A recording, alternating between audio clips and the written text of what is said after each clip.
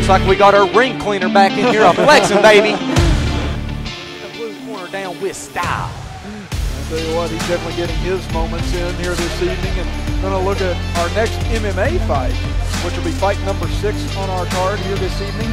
As we mentioned, Cody Blevins fighting in his debut out of the red corner from Jeffrey, West Virginia, and David Mullins, 0-1 in his career, fighting out of the blue corner from Lenore, West Virginia.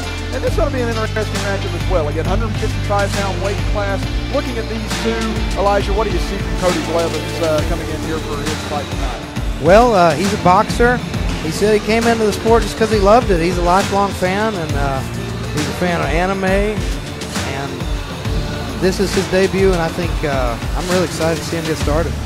And you have David Mullins, again, 6'5". Again, that'll be big for him tonight. Again, has about 6-7 inches on Blevins. I just noticed that. That is interesting. I'm sure his we don't have their reach listed, but I'm certain David Mullins will have quite an extensive reach advantage. And I'm looking to see if David learned from his last fight. You know, he lost a knockout against Bobby New, but before the knockout, what we did see with David, he did a very good job at keeping range.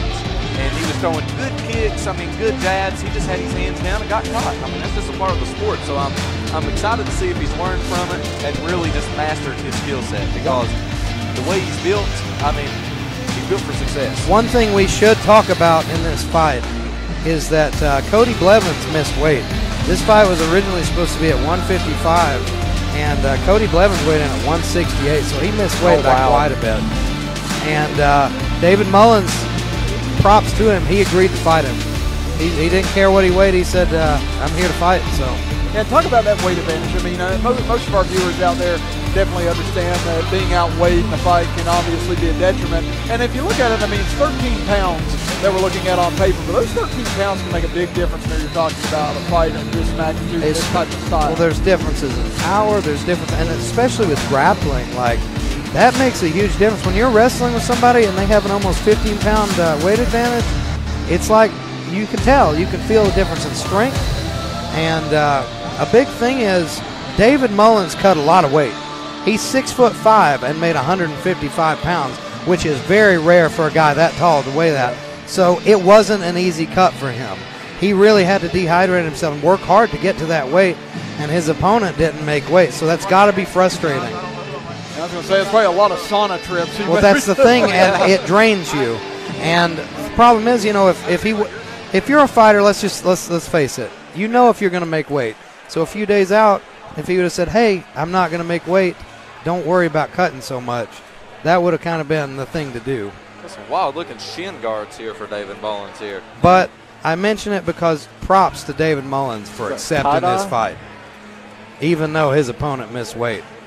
Yeah, I was going to say, Mullins definitely has the very intriguing chin guards on right now. Definitely looks more tie-dye, 70s. Might be chasing the rainbow a little bit. And now Cody Blevins, too, he's listed as primarily a boxer, and he's up against Mullins, who's more well-rounded. He's a kickboxer. He's got jiu-jitsu experience.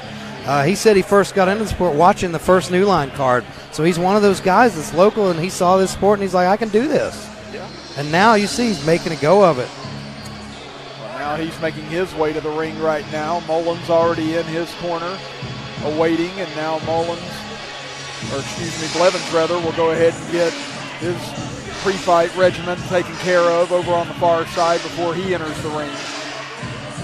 This will be our second MMA fight of the evening. Again, our first one, we saw Dallas Conley and Tyrone Kitchen, with Kitchen getting a first-round knockout, or submission, I should say, at the end of that one.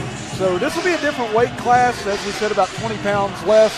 What is maybe the difference between that as opposed to the first fight we saw in that weight class? I'm interested. I'm sure that David Mullins, even though he weighed in at 155, he's had a day to rehydrate.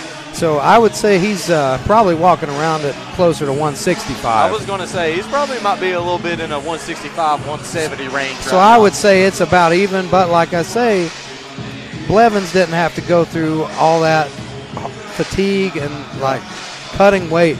That's one of the hardest aspects of the sport.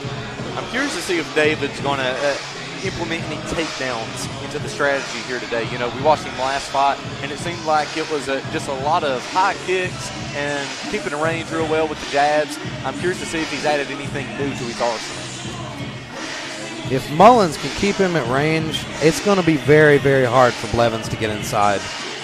He's just so much taller and so much lankier. Like, you do not see many people who can make 155 that are 6'5". And if you're Blevins, what are you going to do against a guy that, you know, has so much of a reach advantage over you? What's your game plan? You got to get inside. You got to get into the clinch, or you got to make it dirty. If he's looking to box, you got to be like Joe Frazier. Get in there in his face, stay in his chest, and like start ripping hooks, ripping uppercuts, make dirty boxing. I'm telling you, Josh Barnett, Randy Couture style, staying in his face. That's how you do it. And I said that was one of the big problems Mike Tyson kind of had whenever he fought. You know, he was so much smaller in height there when he had to always get inside of you. And he had that peekaboo style where he would bob and weave and use that to get inside. That's a little tougher to do in MMA because you got to worry about head kicks. Mm-hmm. And that's going to be the interesting part of this. Again, weight versus height as far as we're looking at this now. And we're ready to go for round number 1 between Harris and Mullins. He's definitely unloading on him right off the rip. Oh! It is all over! Oh, my God. Huge knockout from David Mullins. That man, he threw the fingers at him! Wow. Woo! He definitely came out with this new fight sharp as a tack. David Mullins looking sharp. Young man. Absolutely beautiful knockout. Wow. Knockout of the night so far. Oh, definitely. I think I think David Mullins just made him pay for missing weight. Wow. We see the replay right look here. At it here. Look at this. He came in here, he said, I worked hard, I made weight, and I'm going to show you. Sicked him, bang, right on and the then chin. he said, hold on, let me get you a little bit of whoop, whoop, whoop. Good night, baby. Huge. And then watch the double right. fingers he throws at him. Yeah. See, that's the thing. He came in trying to close that distance, but he rushed it. Like, that guy's so long, you don't want to be on the end of his punches. And I think the thing with David is, you know, that's how he got finished the last fight. And then I think he just had a revenge factor to say, hey, you know what, I've been on the opposite end, and I'm going to make a statement tonight. Blevins did not respect his power. No. He didn't think he was going to hurt him, so he rushed in, and he was looking to hurt Mullins, but Mullins said nope.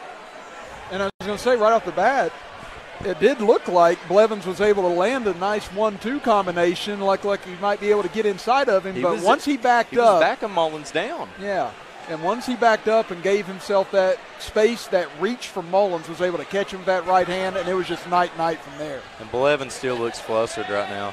Oh yeah, yeah. He doesn't know what happened. He's you can trying see to the figure out what swelling on happened. the left side of his face. He's just realizing, looks like they're jabbing a little bit of jaws. Seems like they've got quite a bit of mutual respect, though. He's giving it up. He definitely deserved that win. Beautiful performance. And 13 seconds is all it took. Gentlemen, it's going to be hard to beat that for knockout of the night. You got that right. I mean, that was just... It did happen right in seconds. front of us, though. Yes. It was exciting.